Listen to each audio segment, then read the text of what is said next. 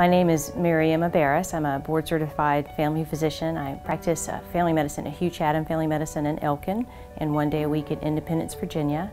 I have interest in adolescent medicine, general family medicine, and family planning.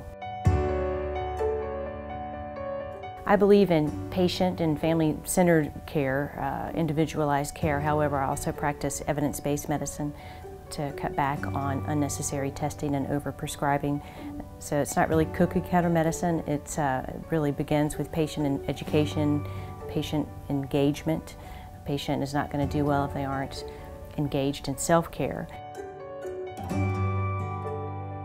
I went into medicine originally, the traditional thing is to help patients or help people, but initially I was thinking about psychiatry, but really found that I enjoyed taking care of kids, delivering babies, and just taking care of families. And so as a family physician, you get to help people through all these major transitions in their life, and I just find it very rewarding.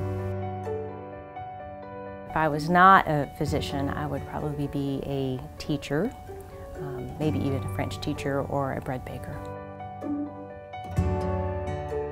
What I've really enjoyed most about being a family physician is that joy of taking care of the newest family member and the great-grandparent, of watching the teenagers grow up over the last 20 years into adulthood, choosing their own paths and starting their own families, and helping people even in their final days of their journey in this life, that we can continue to help their family during that time too. It's all been extremely rewarding.